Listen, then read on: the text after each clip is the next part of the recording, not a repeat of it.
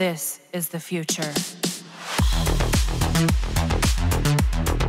There are lots of speculations on what will happen next year in Warframe. Some expect Duviri Paradox to be released early 2023, but some are scared that it would be the next big update in fall 2023. But let me ask you this, what do you really want to see in Warframe next year? Let me know in the comments section below. For me, there are lots of stuff to look for in 2023 for Warframe. One thing for sure, there will be tons of bugs and fixes, and I'm really looking forward in 2023.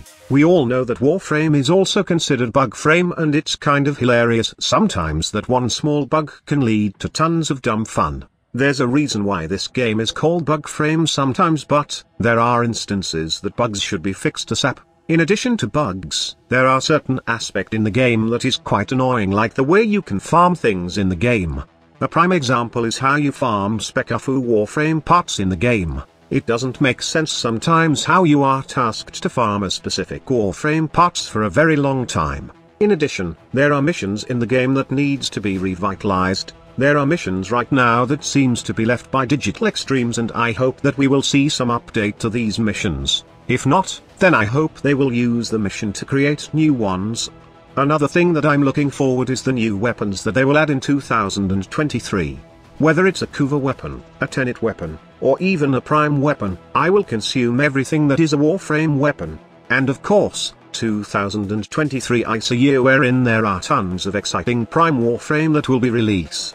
Hildren Prime, Ghost Prime, Wisp Prime, and more Prime that can be considered meta, or great to use in daily missions.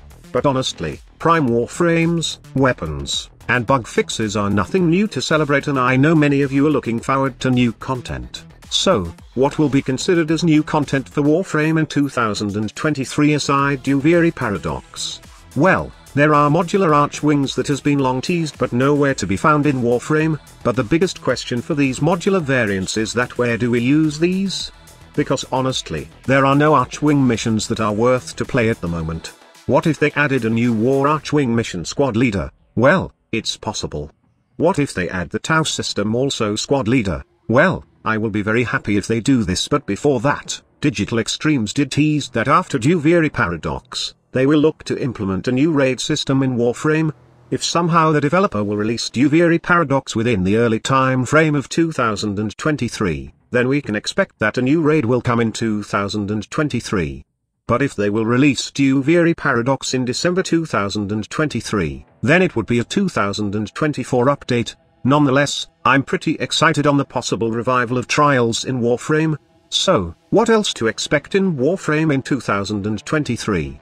To be honest, and I'm using the honest phrase a lot in this video, I really don't know what else to expect in Warframe in 2023. That is why I would like to know, what do you expect to happen in Warframe in 2023? We all know that there are lots of uncertainty, but admit it or not, now you are also excited on the new things that Space Mom has in store for us. Happy New Year everyone. I wish you and your family a blessed new year, and I really wish that 2023 will be an amazing year for all of you. Thank you so much for watching. Squad Leader signing off.